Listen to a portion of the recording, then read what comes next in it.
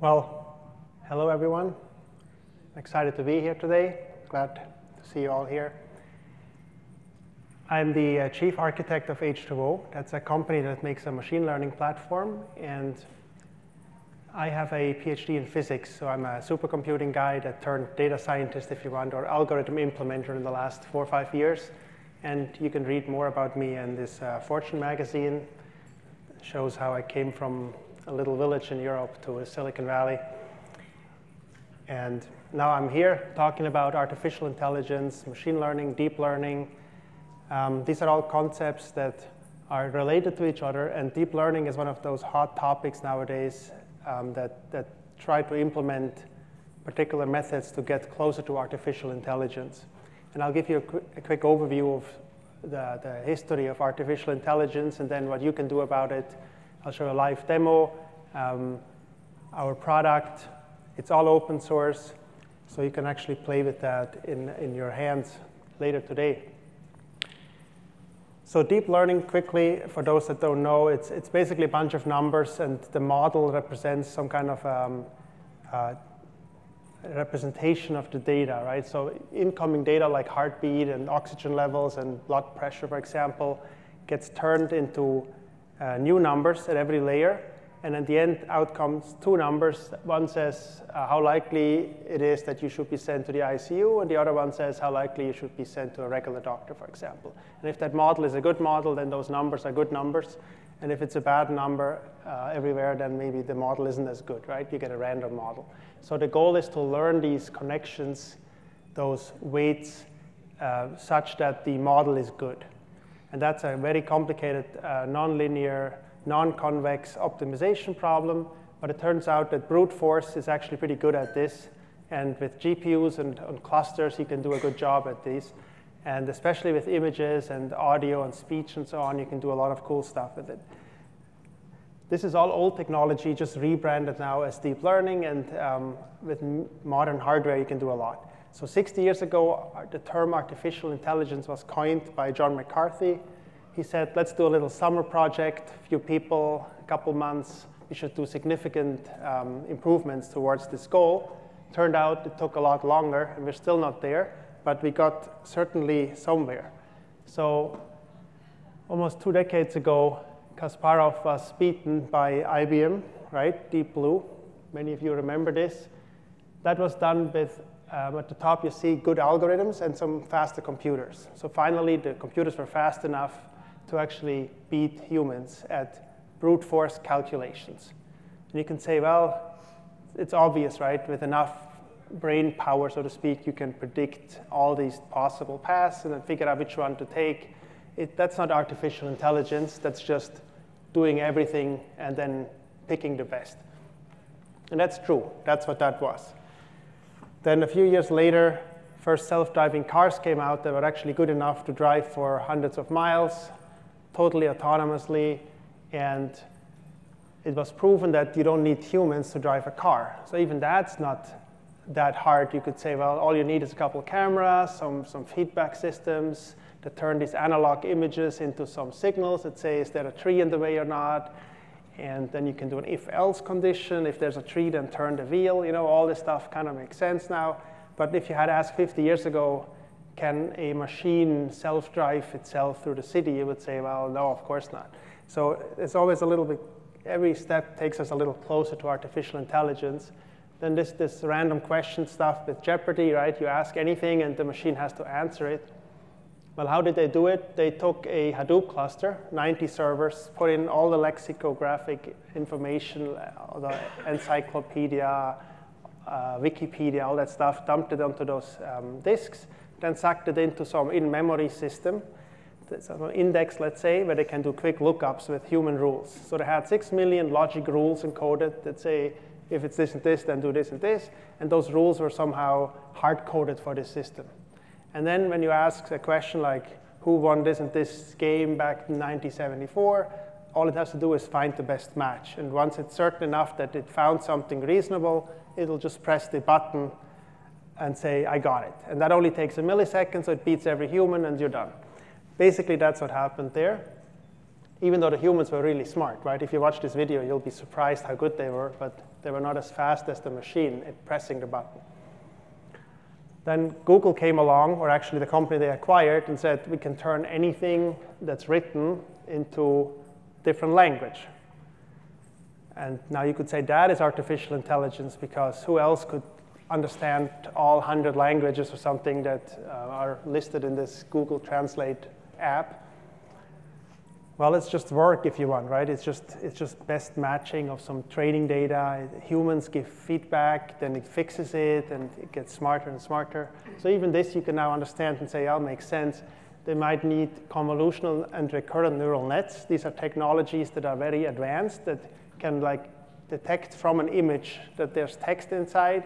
And then once they see that there's text inside, they can make semantic meaning out of that text and say, OK, this text means actually this and this. So let's translate that in the same meaning to a different language without just turning each word or each character to a different character. So it can make some more sense of it. And this is pretty cool, especially when you talk to some friend in a different country live on the phone, and it translates your voice to the different language. That's all doable nowadays with deep learning. So almost artificial intelligence. But it's still not going to buy itself a glass of red wine at the restaurant, right? It's not deciding to do something new. It just does what it was told to do. And here, this is computer games, right? Atari games. By the way, it's still not possible to play Pac-Man because it's too difficult to have all these ghosts and all this stuff. Not every game can be easily learned, but simple games like that one where you just move a cursor left to right, you get a reward that says you did well or you didn't do well, and you just memorize what worked, what didn't work, and you move the cursor in that direction that, according to your history, was better. And now you can move the cursor faster than, or better, more precise than any human, and you beat everybody else. You're the best Atari gamer in the world. And it can be done from raw pixels, so that the deep learning model looks at the pixels and then says, OK, now I know where the red bar is or the blue bar or whatever, and that means such and such. It's all just memorizing from the past.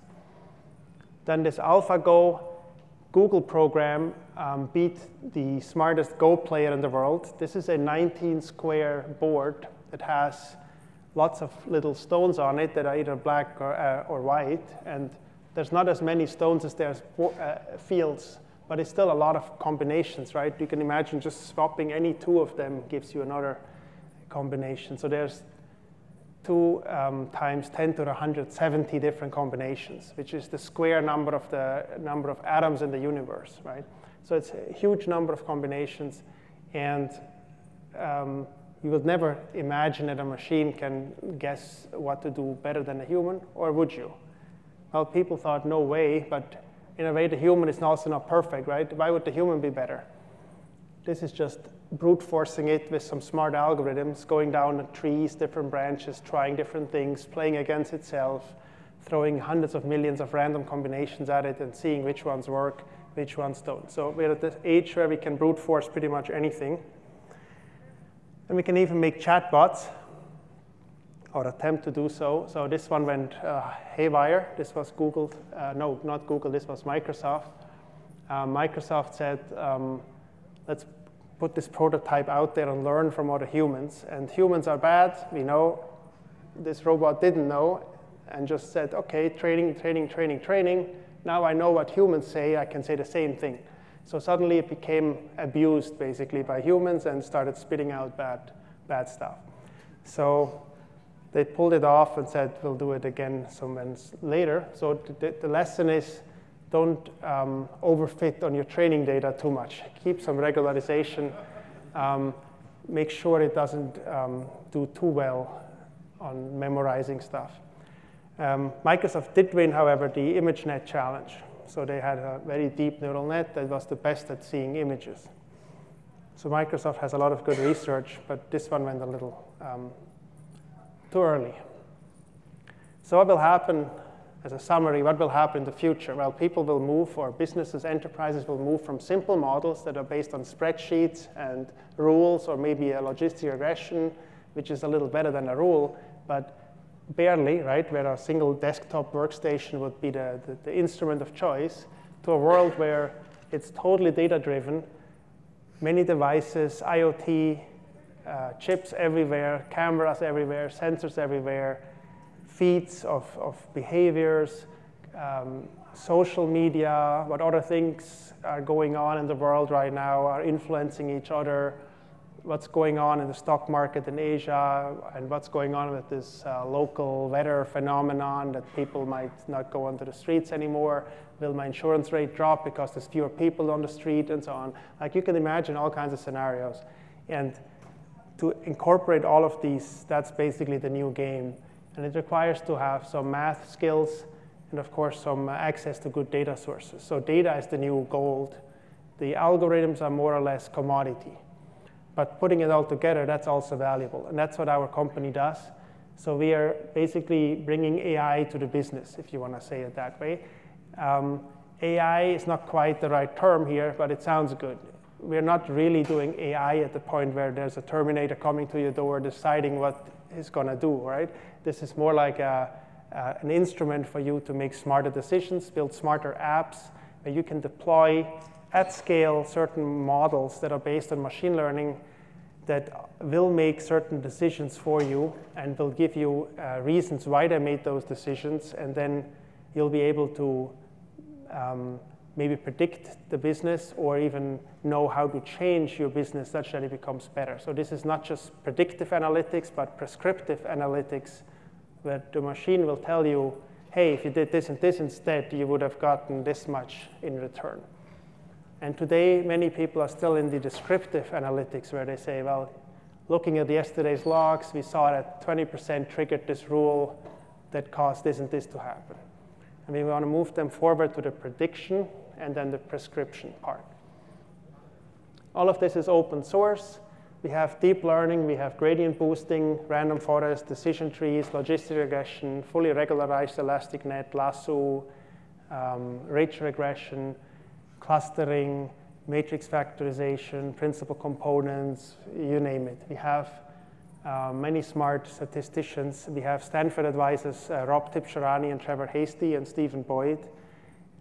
They come to our office regularly, and we discuss for hours what should be the best approaches to be taken and so on. It's all on GitHub, so you can check out the source code. You can download the jar file. It's a single jar file that you can just run with java-jar, and it will launch up an H2O instance on which you can then train machine learning models. And I'll show you a demo in a bit, but it's super easy. So nobody should feel like they cannot do this, because my mom can literally do this. It's so easy. If you can run Excel, you can run this. R, Python are the common interfaces for data scientists, but of course there's native Java and Scala integration, and there's also a GUI, a graphical interface, and connection to Spark and the Hadoop ecosystem, of course, is granted. And one thing is the Java scoring code. You'll see that later, but that's one important thing to keep in mind. So this is our team. It's growing rapidly. We have 10 more additions in the last 2 weeks or so. My wife is somewhere in there as well. We actually both work at H2O, so we're that thrilled to be there. And we also had 2 kids in the last 2 years, so it's busy times for sure. We have really good people here. These are just some people's resumes that are popping out. So the author of Data Table for R, he works for us. The author of the Grammar of Graphics, Lee Wilkinson, that's the foundation for Tableau and for ggplot. He also works with us, or right next to me. People that wrote books on the operating systems, that worked at startups, that Reed Hastings founded, the guy who made Netflix and was at PayPal. All these guys are like valuable assets, right? And we are hiring, so if anybody here is looking for data science jobs or hardcore systems hackers, please talk to me later or come to our booth. This is the architecture of H2O. Not to confuse you, but basically you can suck in any data from any store. Let's say it's a CSV format, right? Columnar data. We parse it. We distribute it across the cluster. Could be a 10-node cluster, could be your laptop, could be a 100-node cluster. We compress it. We have our data frame. We can then run MapReduce on it, which means you can compute summary statistics. We can change the data. Any element you can change at any time. You can build models. You can join data, whatever you want to do. But the modeling part is our strength, right? We have the best models to build, let's say, a gradient boosting model that predicts something. And then once you have a model, you can take that model and put it in production. And the same model that you built that was in this in-memory state that can be exported as a single file, a Java file, that then just directly gets embedded into your streaming system of your choice. It doesn't have to be either. It's just Java code. Anything that runs Java, you can run this in. And of course, security and all that stuff we have as well. So if you're an R person, you can type R code. And that will, this one-liner here will literally build a deep learning model. That's how easy it is to build a deep learning model. In Python, you do something similar. You have to import some estimator, and then you say, make me one, and then call the .train method, similar to this sklearn approach. In Scala, from a Spark environment, we also have PySpark, by the way, so we can write Python, or you can write Scala code directly. And then there's this Flow API that I'll show you a demo just in a minute, where you have a graphical output. All this is just a way to talk to the cluster. When you run something from R, you're not actually doing anything in R. This is not scaling R to the Hadoop cluster. R is a remote control that sends a JSON string to the cluster and says, please run this, please suck in this data from Hadoop, please munch it, please join those 10 billion rows. Please build a gradient boosting machine, build an ensemble, do cross-validation, whatever it is. It's always telling the backend what to do. And the model that comes out could look like this. This is a gradient boosting model. That's a Java code representation of that. It's just if-else statements for your decision tree. And that's very fast because there's no heap allocation. There's no structure to jump around in. This is literally registers code executing if-else. So if your number is bigger than this, go left, otherwise go right. And your number comes in your streaming environment. So this is nanoseconds, latencies, small POJOs can be embedded anywhere. And the Spark story is such that we are living in the same JVMs as a Spark application, so we're not having a separate cluster or anything. But if you want, we can also do that. We have a serialization to a different cluster. So you can have your own 10-node GPU cluster with H2O on it, let's say, and then your Spark cluster, and they could talk to each other. But the normal mode is this way, where they're sitting in the same JVM. The data can be copied from one to the other without extra copies. So when you say you have a data frame in Spark and you want to see it in H2O, then it gets just imported into H2O, right? But when you go the other way, H2O doesn't actually write it out. H2O just says, here, it looks like a Spark data frame now because it talks the same API. So it's a shallow copy, if you want. And H2O, of course, can modify the frame. So once we suck it into H2O, we're at our own liberty to modify it. And that's where the strength is. We can build algorithms that MLlib cannot build. And we can have more features, maybe. We can be faster because we don't do the redundancy. We don't do the fault tolerance. We're just there to be the fastest execution engine to build these models, the most accurate models with the most features, like 3D quantile regression, statistical things that are not as easy to implement, specific cross-validation given a fold column, and all that kind of stuff. But data scientists love us because we have all these features. That's all we did. So this is the demo. I'm going to show that to you live. So this is a cluster here. I connected to it. There's some IP address and some port. This is actually VPN'd into our office. And I can show you that there's a water meter here that shows us the 10 nodes. So each of those 10 nodes has two 8-core Xeons, so 16 threads with hyperthreading that makes it 32 threads. So you see 10 times 32 threads here jumping up and down. Blue means it's idle. So this is currently used by maybe one of my colleagues right now for some testing. So sometimes you see something bounce up and down, but it's mostly idle, so we can run something. So we can load old flows that I made a while ago, but I don't really want to do that. I want to show you how easy it is to do it from scratch. So all I'm going to do here is I'm going to copy this path, and I'm going to reload this page to make a fresh page. This is how it starts when you connect to the cluster. So this on your laptop looks exactly the same.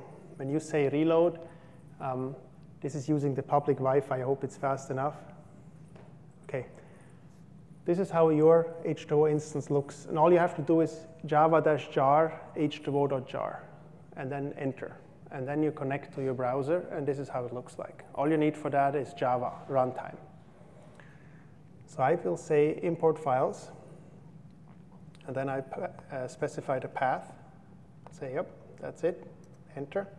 I want to add this to my selected list of files. I can add a whole folder or a whole Hive directory or something, but by default, this is just easier for demos to show one file.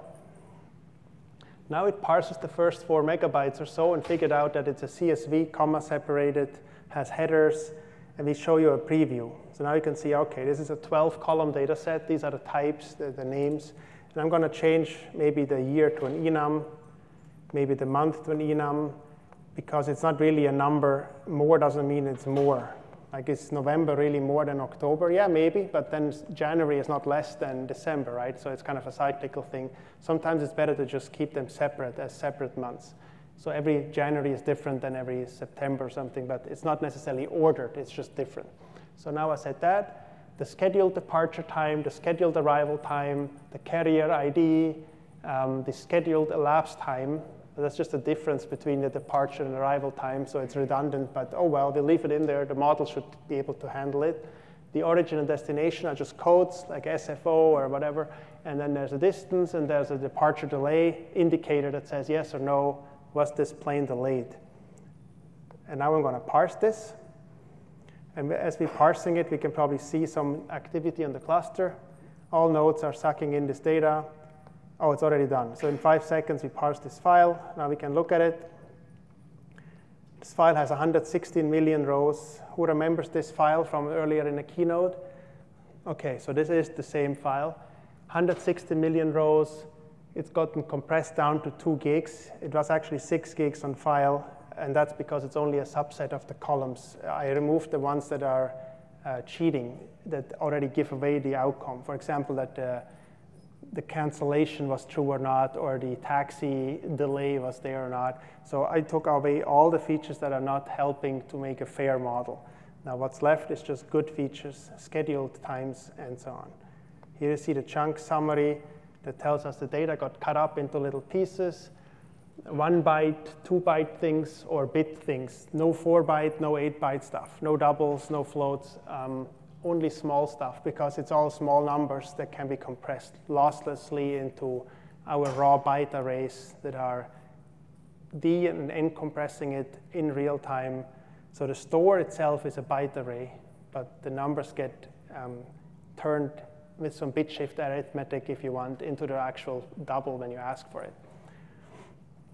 And the data is distributed across the cluster. You see each machine has about 180 megs or so. So this is small data. Don't get me wrong. I'm not saying this is big data. This is Hadoop scale. No, no, no. This is just an example for a machine learning problem. For machine learning, this is actually not too small. But this is our toy data set. I can run a demo in like a minute, OK? So I'm going to say build a model. But before I do that, I'm going to split the data into like 90-10.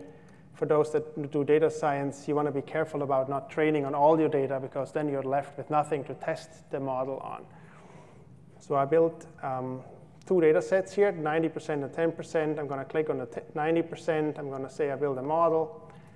Well, which model do we want to build? Deep learning, or random forest, or gradient boosting, or generalized linear modeling, or generalized low-rank modeling, or k-means, or naive Bayes, or principal component analysis? Well, let's do a generalized linear model. That's for people who logistic regression. Maybe they saw that in school or something. That's a simple method. And I can predict the departure delay. I will have a validation frame to compute the performance of the model on. I'm going to say I want binomial family, which is yes or no outcome. All the other features we don't need to touch. And I can just say go. Now this will run on the whole cluster again, launching a MapReduce style computation on the data. Pump up and down. Every time it pumps down, it communicates a little bit, and then it computes again. And once this is done, it has processed the 160 million rows, okay? And it has computed an exact solution of the regularized logistic regression. in 16 seconds. Now we can look at the model, and it will tell us, okay, the performance, the objective function, the cost has decreased, and we have a certain training metric. So first we can see the parameters that were used here for those that want to be making sure that they have an audit trail. You can see the training metrics, ROC curves. If you don't know what this means, it's not too bad. Ideally, you want to have a curve that's sharp, goes to the top left corner. Anything above the diagonal is a good model. Anything close to the diagonal is not so good. So you want to get up as much as you can. The numbers that you get here are between 0.5 and 1. The more towards 1, the better your model. And this is on the validation metric. So we got a 65, which is not perfect, but it's good enough. But you can't expect to predict the airline delay just from the airport, right? You have no weather data, you have no nothing. So it's as good as it gets, basically. But this says Eastern Airline is never delayed, has a negative correlation with it because it didn't have a schedule. It was, as soon as the plane was full, the plane left. So it was never delayed by definition. Then Atlanta is always busy, Chicago is busy, and so on. You get the idea. So this was a model that was built 15 seconds and was a GLM giving a 65 AUC. Now I'm going to build a deep learning model. Same way, under 90%. Apologize for the font size, a little small here because of the projector being such a good projector here. I'm doing the same thing. And then I will say here, I'll make it a deep neural net with 4 layers deep. And all I'm going to do is process it for 1 epoch, which is 1 pass over the data. Okay? And we can also compute the variable importances to see what's going on. Now I say build model. And you see that this cell here gets auto-populated. And you can save this. So I can save this flow here as like my demo and just save it. And now I can go to flows here on the right, and I see it. So I can load this again tomorrow. This stays on the cluster. So if I connect from some other computer, I can still see the same flow tomorrow. And this cell was auto-populated with the defaults if I didn't specify anything else. But you can just change something and re-execute the same cell. So it's like an IPython notebook if you want, or a Jupyter notebook. But it's slightly different because I never had to type anything, right? I just used the mouse for the whole workflow. And I can also have interactive graphs. For example, the model that we got on the deep learning modeler here, I can see it as it's being trained in real time. It's not done yet. It still says running, but I still can look at it. And I can get some of the first points here. How is it doing at 0.001, whatever, small number of epochs at the very beginning? It had like no good metrics. See, it's pretty crappy here. It's all flat. This is not a good model yet. But this was after maybe only 1% of the data. So let's reload because it's already done. It only took 50 seconds. Now I'm reloading it. And that's the beauty of H2O. You can reload this output cell, and it will show you the current state of the model. Even if it trains for 6 hours, every second you can reload and see how is it going, how is it going. And if there's something wrong, you can just stop it. You don't have to wait until it's finished. Oh, look at this, 70 AUC. So we just beat significantly the GLM model earlier, the logistic regression model, and it only took a minute, right? Instead of 15 seconds, it took 55 seconds or something. So this deep learning, it doesn't take that long. This is CPUs. There's no GPUs. We're working on GPUs as well, but this was on CPUs on a cluster. And this is faster than GPUs because it's a small neural network. So there's some cases where we're actually much faster. You see this is a 4-layer neural network with 800 inputs, different airports and city codes and carrier codes and so on. So this is how it works. This is as easy as it gets. And of course, the output is also a Java file here. It says how to download, how to curl the Java file, and this is the thing that you can put into the production. This is the deep learning model with all the stuff in it. So fairly easy to use. And one of the important things is that you can try everything, right? Not just GLM, not just deep learning. You can run random forest, you can run gradient boosting. Gradient boosting is really important these days because it has so many tuning options that are powerful to generalize better. It's not overfitting as much as it used to be. Now you have stochastic elements that make it really powerful.